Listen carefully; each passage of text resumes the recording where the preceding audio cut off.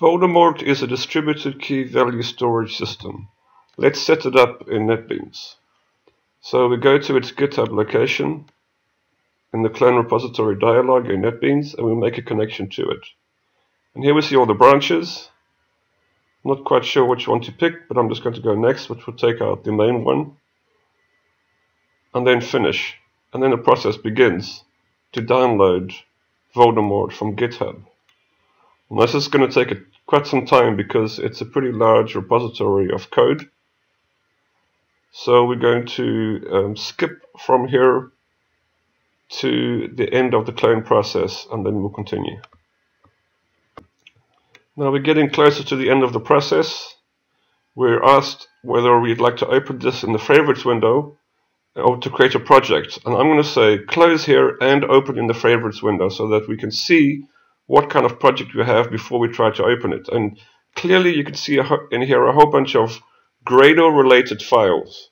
So no surprise that NetBeans doesn't let you open it immediately, because NetBeans doesn't have baked into it Gradle support. You need to install the Gradle plugin to open a project that includes Gradle. So we're going to do that, look for the Gradle plugin and install that. And once that's installed, we'll be able to open the project, and the Gradle support provided by the plugin will handle the next steps. So let's complete this process. We now have the Gradle plugin, which means that that folder, because it contains Gradle files, will be recognized as a project. See, there you go.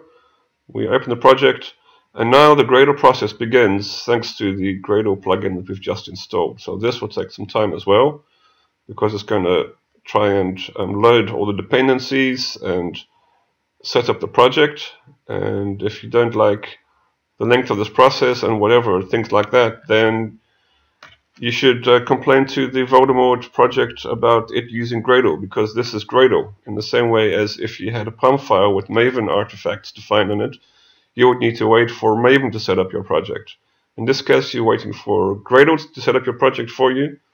It will take some time, but if you didn't have Gradle or Maven in this project, you would need to set up the dependencies yourself manually. So either you let this be done automatically, or you need to do this yourself without a project system. So that's really what the Gradle support does. It manages your dependencies, which are all defined in Gradle files, which are all downloaded, and which eventually you'll see inside NetBeans too.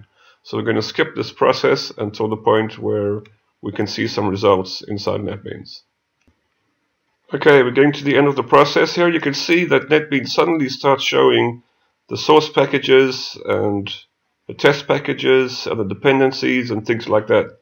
That's because the Gradle support provided by that plugin that we've just installed has managed to download the dependencies and the basic project structure needed for NetBeans to begin to be able to work with it.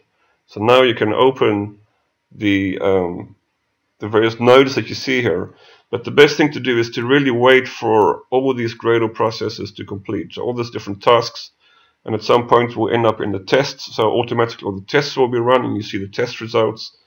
And once all of those different processes are complete, it's a good thing to be actually, then at that point you can begin looking inside the folders and the nodes and whatever, expanding things. But actually until then, just leave things and wait for everything to complete. Once you get to the end of the process, start taking a look at what's been set up for you. As you can see, Voldemort at the end is ready to use.